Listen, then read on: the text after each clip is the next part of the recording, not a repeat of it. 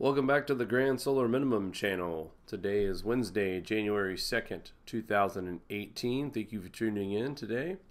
Let's take a look at our solar conditions. Right now, our solar wind speed is sitting at a 330.5 kilometers per second with a density of 1.2.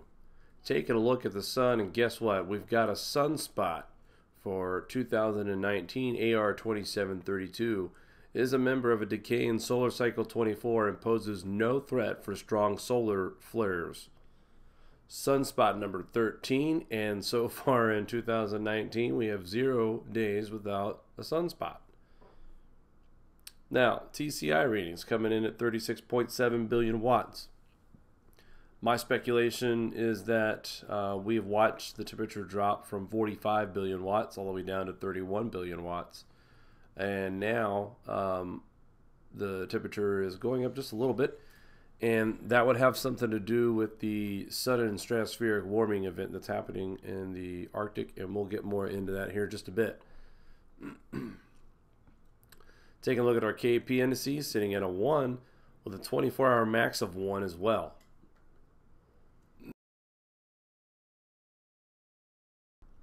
And taking a look at our SDO, we do have a coronal hole that will be hitting our magnetic field by the 4th or the 5th, according to NOAA.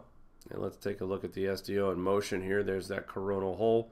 Right above that coronal hole is a sunspot 2732 that did shoot off. I believe it was that one that shot off a minor solar flare, or the one just north to it. However, nothing major from it, and is not expected to disrupt anything else at this point. Now, taking a look at the sun on the eastern limb, do we have any more activity north of the equatorial region? Well, take a look here at the tail end of this.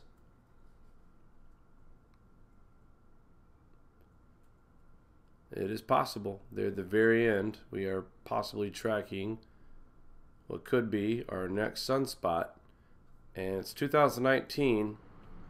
I know we've talked about this solar cycle being over somewhere around late 2019, but it has to make you wonder if that is another sunspot in that particular region. We have a multitude of active regions between the -90 and 180 region, and just outside of the 180, so some activity in that northern part of the equatorial region of the sun in the backside as well. So we will keep our eyes on the next few active regions that we see so far. Everything is north of where it should be. So we will keep monitoring that as we do approach solar cycle 25. But right now, nothing too crazy, but still, it is early 2019.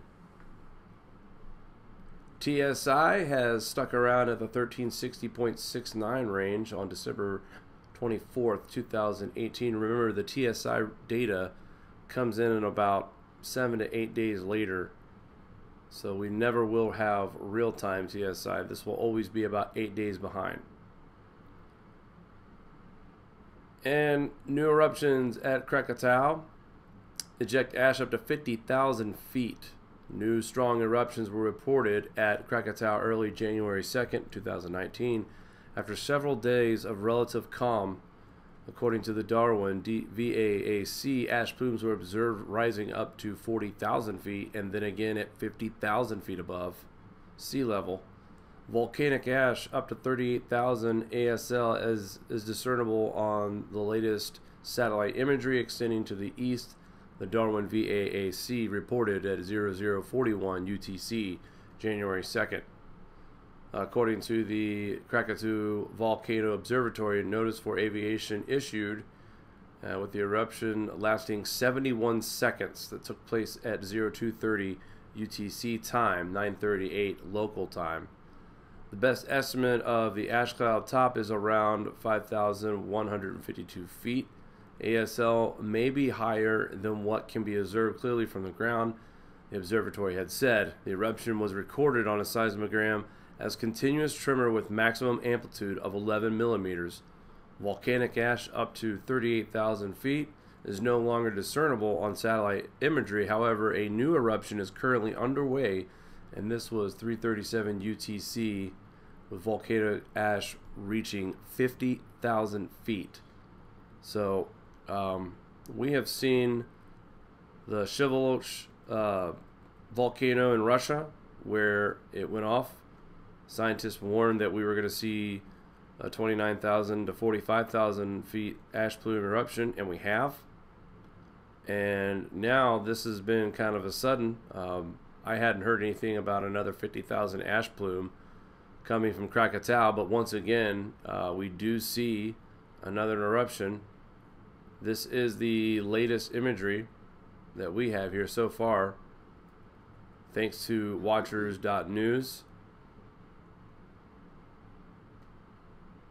It's showing here satellite imagery analyzed apparently clear loss of land in the southern flank. This led to the tsunamis affecting Banten and Lampung, Indonesia. This was from the 22nd, so this is just showing you how that region, yes, you can definitely see that loss of land as it collapsed into the ocean, causing the tsunami.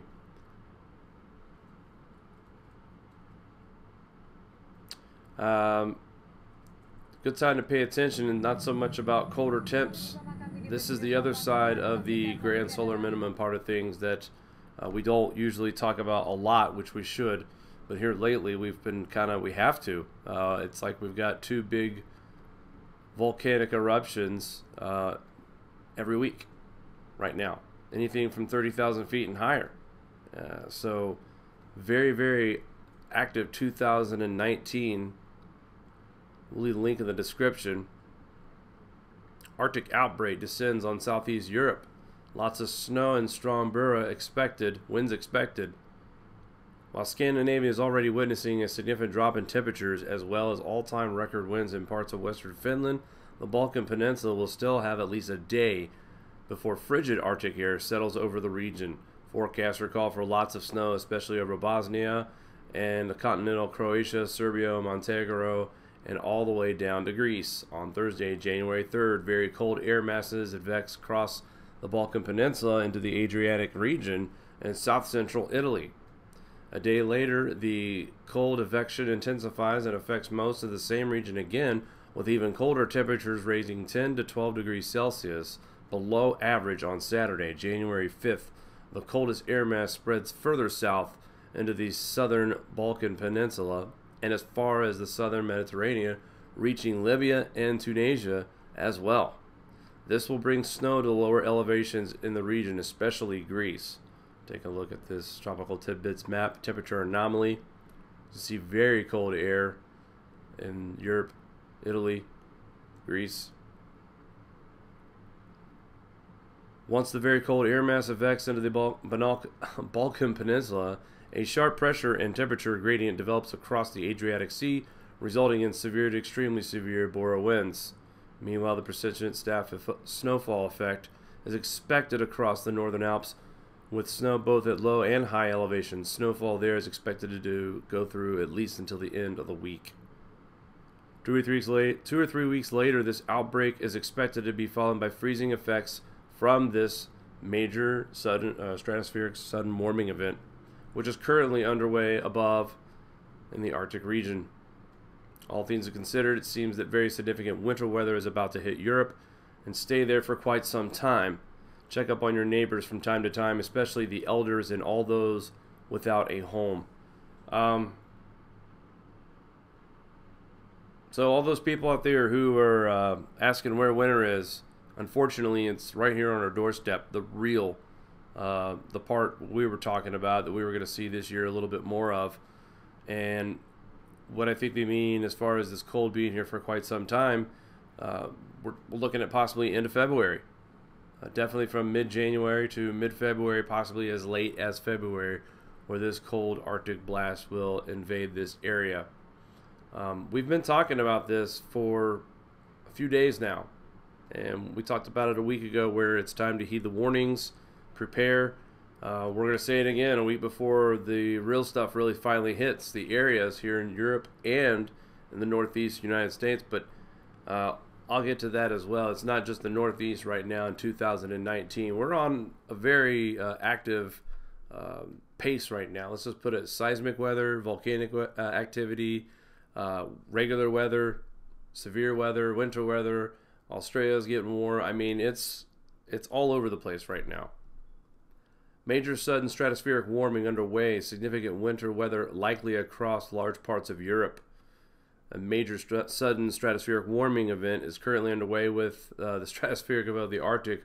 While not every SSW event is the same, it takes some time for it to show its effects in the troposphere. Meteorologists say we can expect colder air to move into Europe in the next 15 to 20 days. This seems to be the top story of the weather world right now. It says the current SSW process has begun around a week ago and is now slowly progressing from stratosphere down into the troposphere, the lowest layer of Earth's atmosphere. An SSW event usually has the strongest impact over the North Pole. Higher pressure can be expected to build over and around the Arctic region, which enables colder Arctic air masses to advect far south into the mid-latitudes. Currently, GEFS is simulating a more classic sudden stratospheric warming response by creating this higher pressure over the Arctic region and bringing colder air mass into Europe and to parts of North America. Now, this has been pretty consistent with some of Judah Cohen's predictions. There are 3 vortices that we're watching, one over Asia, one over Europe, and one over the eastern part of the United States.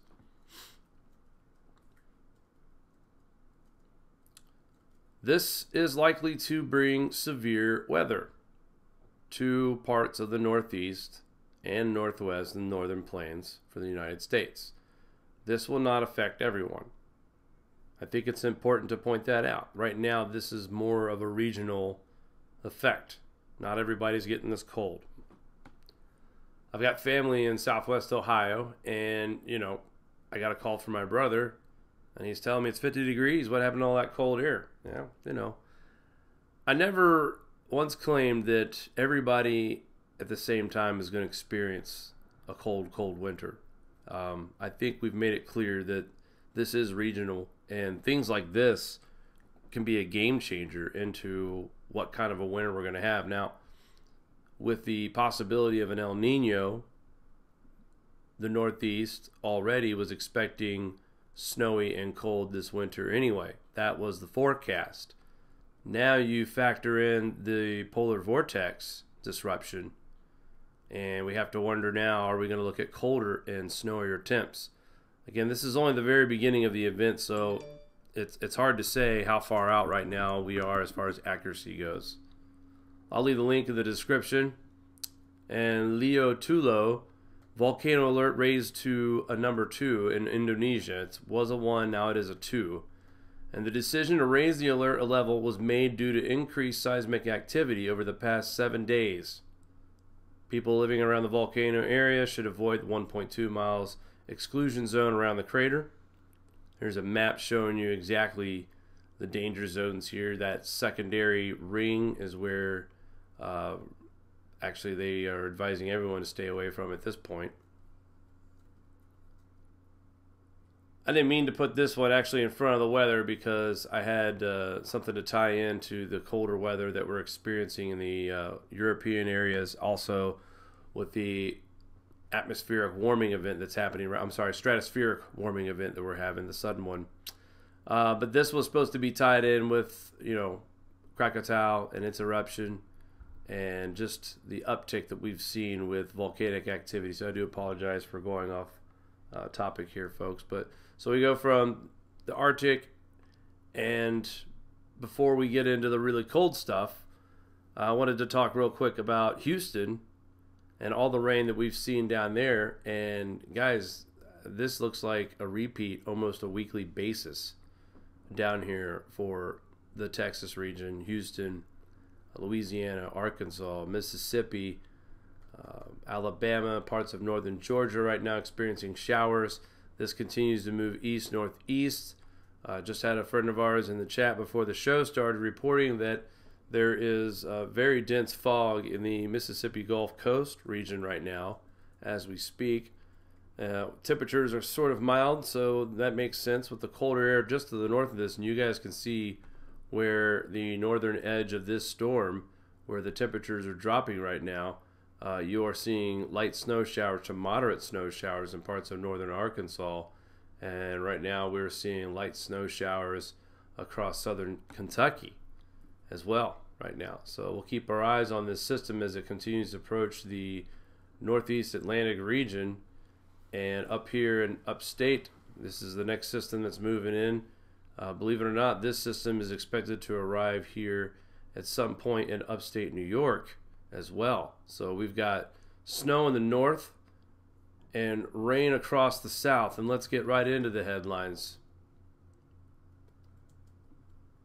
So here we go. Houston residents are in for a wet, potentially dangerous couple of days as continuous heavy rainfall threatens to flood the area in the first days of 2019. Yes, already. A flash flood watch is in effect from Wednesday morning to Thursday, while heavy rainfall is expected to bring up to 3 inches of rain to the city. According to the National Weather Service, expect higher amounts in some low-lying areas, possibly 5 to 6 more inches. Houston area residents could be cautious of creeks, rivers, bayous over the next few days, and they should also stay on top of high water risks on highways using the Houston TranStar map. The forecast shows the rain dying down by Thursday night, with temperatures cooling to a 39-degree low. A crisp, clear weekend lies ahead with sunny Friday, Saturday, and Sunday, so they will dry off just a little.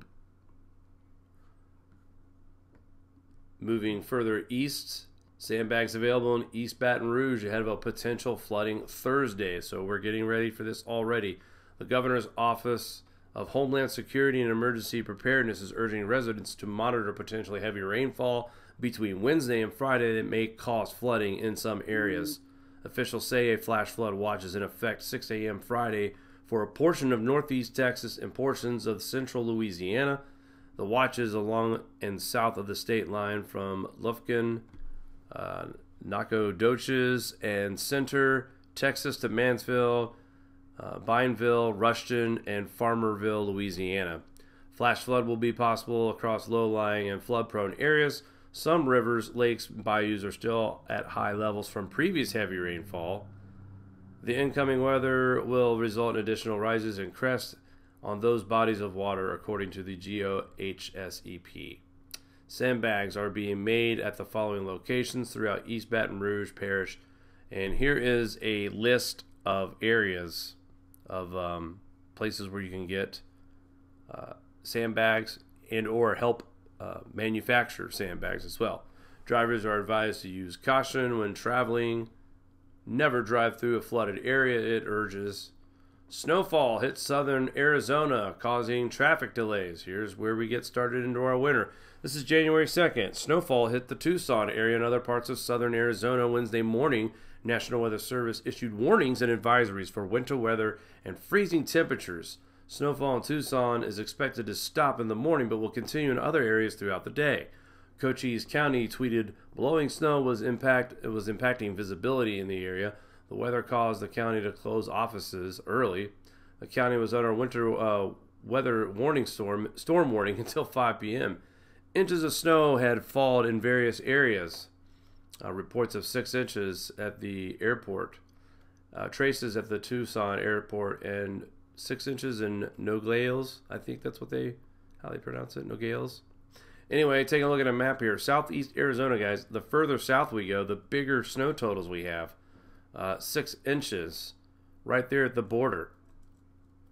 5 inches of snow, 5.5 in Klondike. 5 inches in Tubac. 4 inches in Canelo. 3 inches in Sierra Vista, sorry.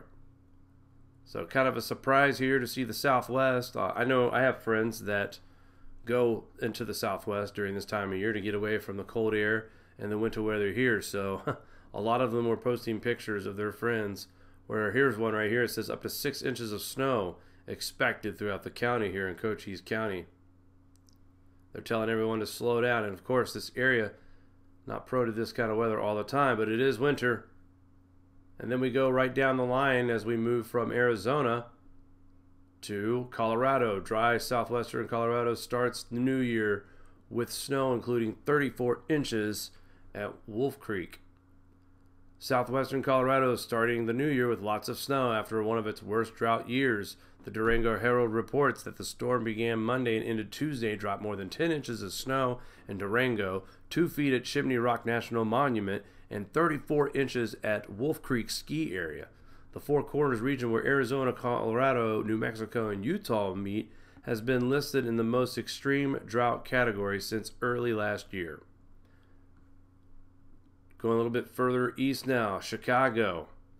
With low-level moisture in place and upper-level disturbances passing overhead, will keep cloudiness and occasional light snow over the Chicago area Wednesday.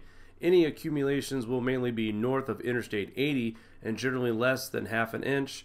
As the upper disturbance moves off to the east, skies will gradually clear from the west overnight. Talking about tonight. Or this was last night, I'm sorry.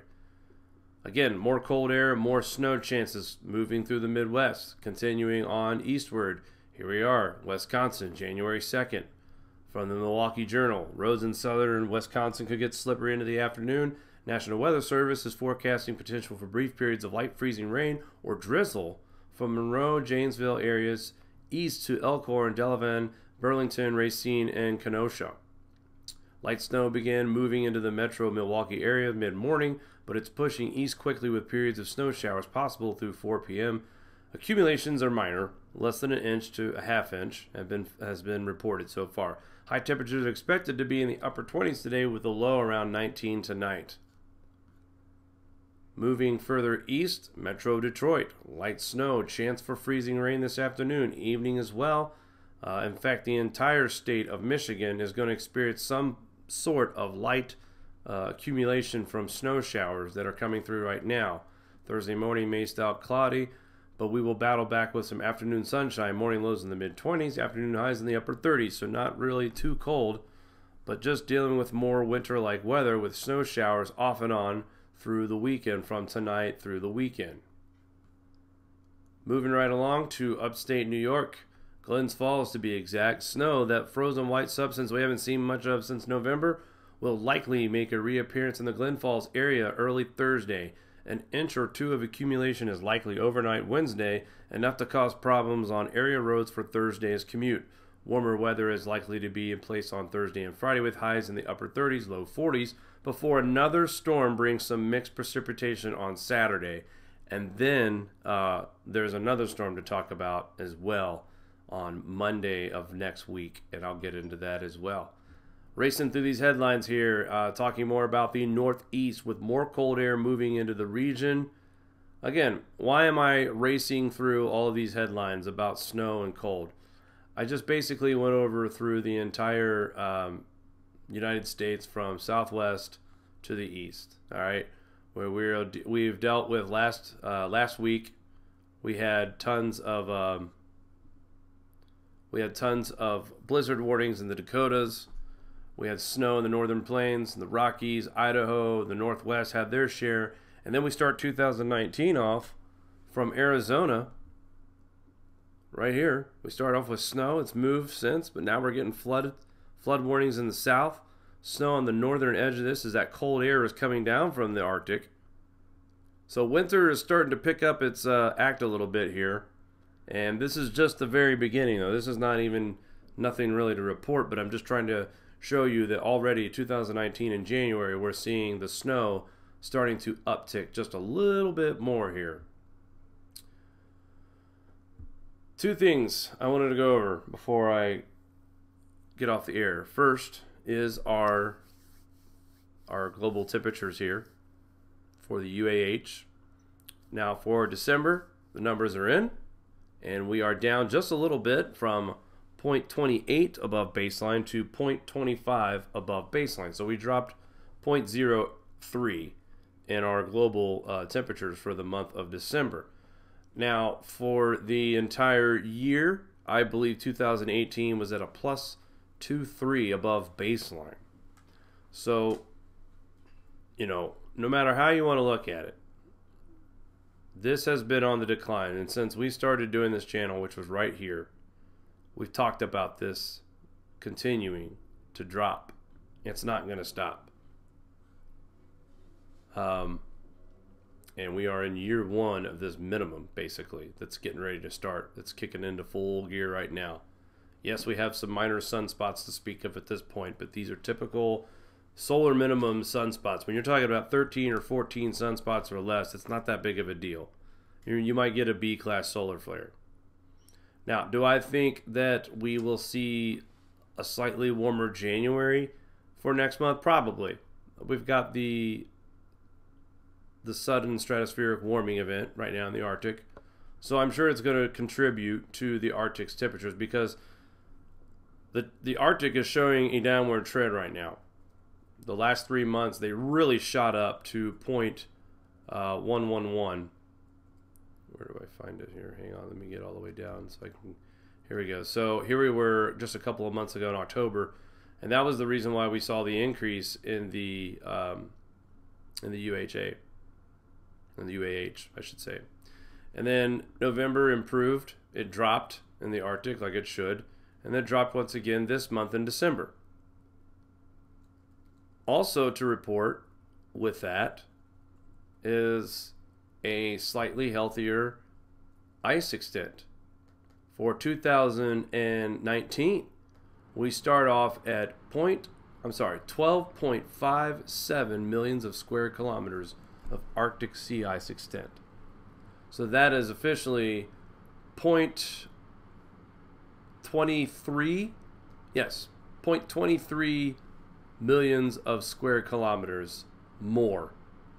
And it's a small gain, guys, but it is a gain, and it's something to mark. And like I said, I'm glad that I had a individual comment about how I don't show the lack of sea ice and how trends have showed it. The graphs have been pretty weak, but I'm glad that I started paying attention to that too, because I've been showing the ups and downs of that. But we definitely gained for the beginning of 2019, so now we watch it another year and find out how much more this sea ice extent will continue to go up. But back to Dr. Roy Spencer here.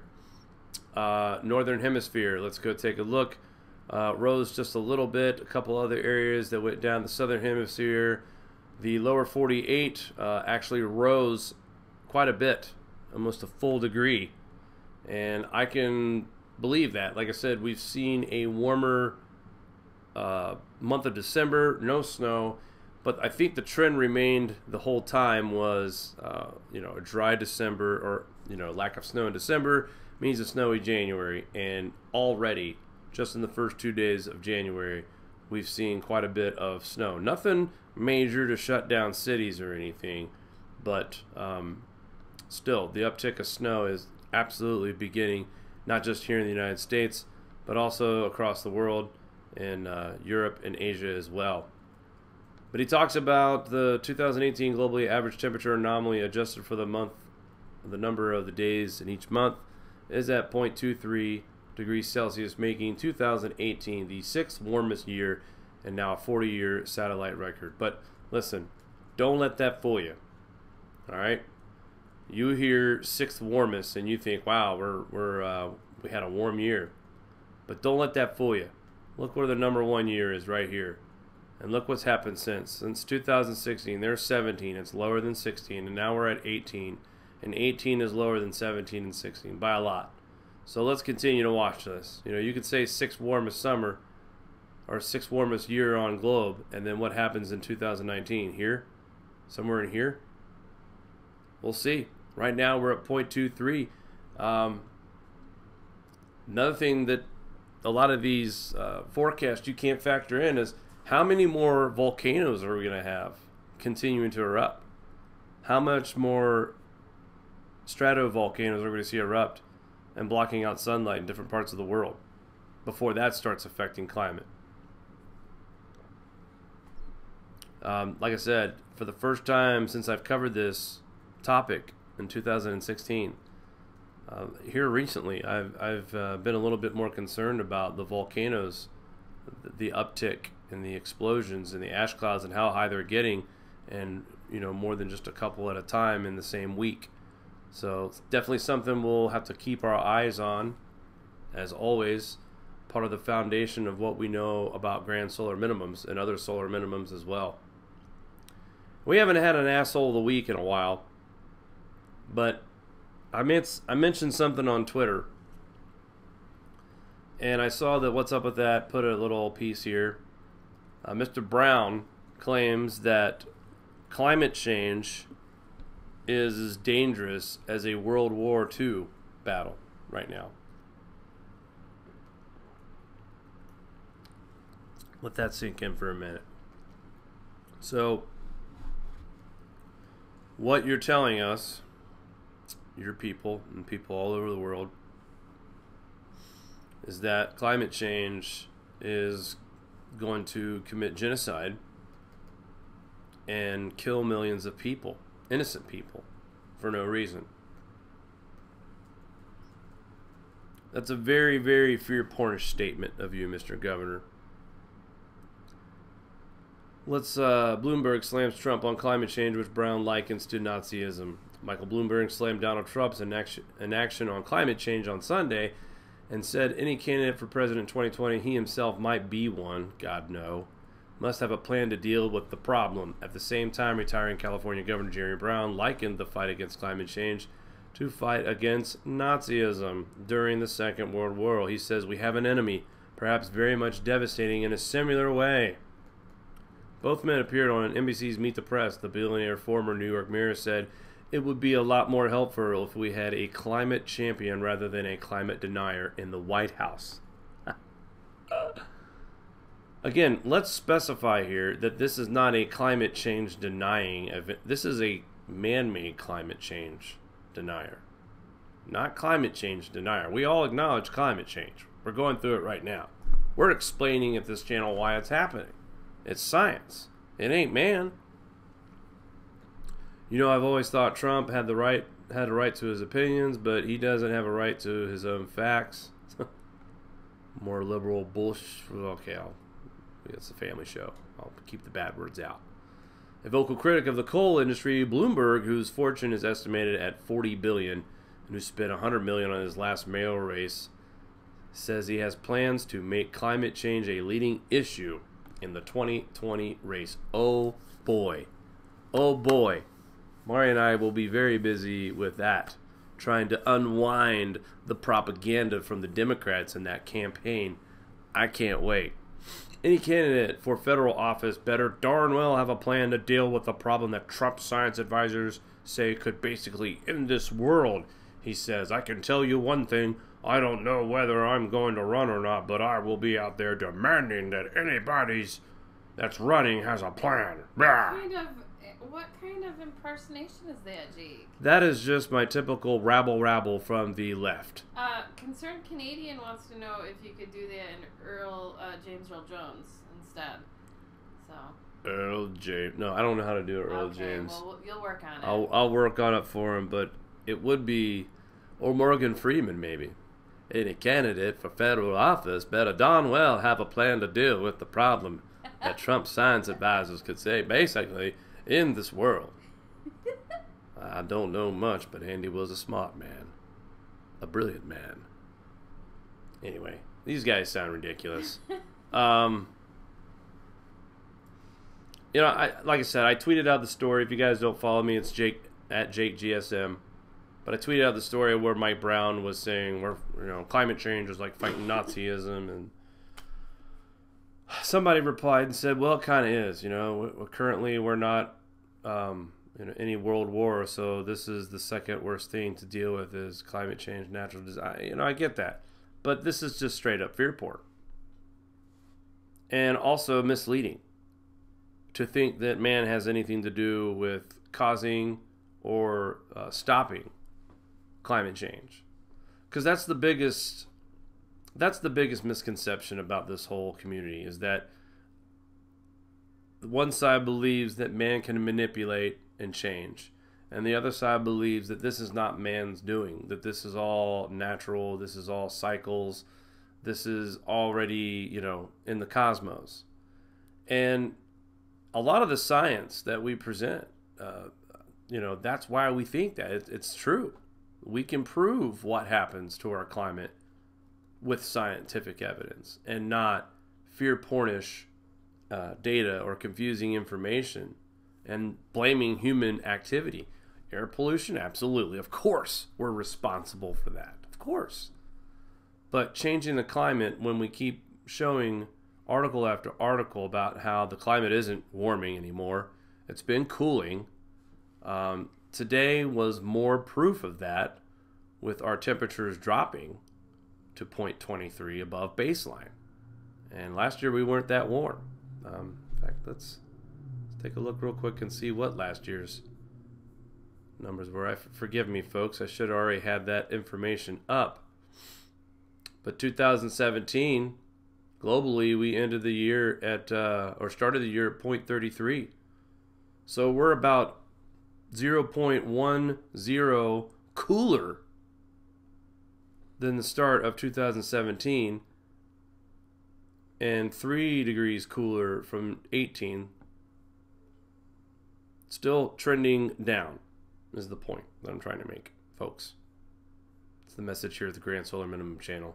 That's why we bring the information, the news, the science, why we think this. But this guy definitely wins Asshole of the Week, Mr. Jerry Brown. I think Mr. Brown, he's like a multiple Asshole of the Week award winner. I'm almost positive I've given this to him at least twice in 2018. So he's already, January 2nd of 2019, he is already claiming that title once again. And I think Jerry's sending his boys after me. Let's take a look at the weather here continentally. There's that little storm system that's moving through right now, heading towards the northeast. Take a look at the GFS. Interesting run here for the northeast, northwest, south, more rain. Here's some snow overnight in the New York area, upstate into New England. 1 to 3 inches overnight, quickly ending. Temperatures will remain in the upper 30s, so nothing real spectacular after that. But this slow-moving moisture moving through the south. By Saturday, January 5th, finally raking the east coast and heading out to the Atlantic Ocean before our next system starts coming at us hardcore in the northwest and in the southwest. Once again, you're going to start your week off with snow showers in Arizona, Utah, Colorado, and New Mexico once again. And then by early January 7th, Monday, we start to see another system move into the northeast.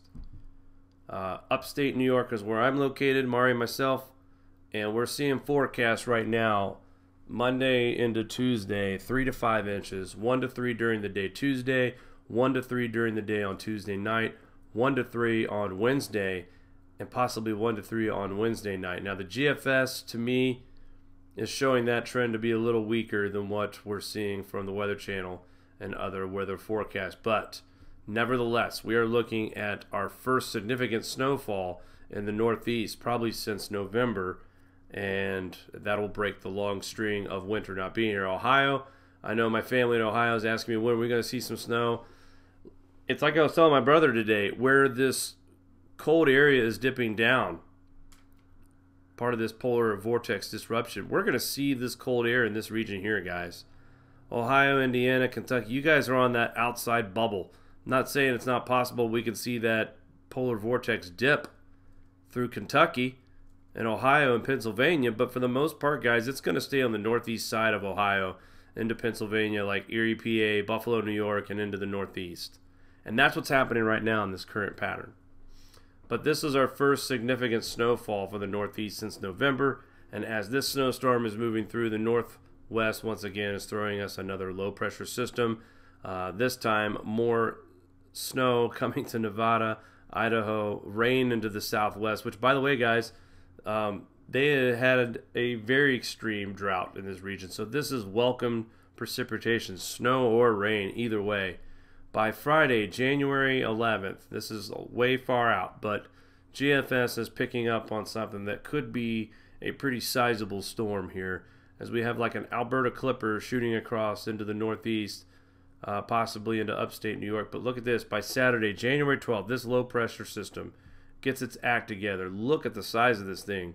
We're talking snow showers upstate New York, and then staying north into Canada, but then back into the States, South Dakota, very heavy snow on the west side of this, North Dakota, northern parts of Minnesota, possibly Wisconsin, as this storm moves out to the east. Now, Right now, what they are showing us, temperatures warm enough to rain between Saturday night and Sunday. I don't know if that's really going to hold true at this point, because that's when the first blast of cold air from this polar vortex is going to shoot through the United States.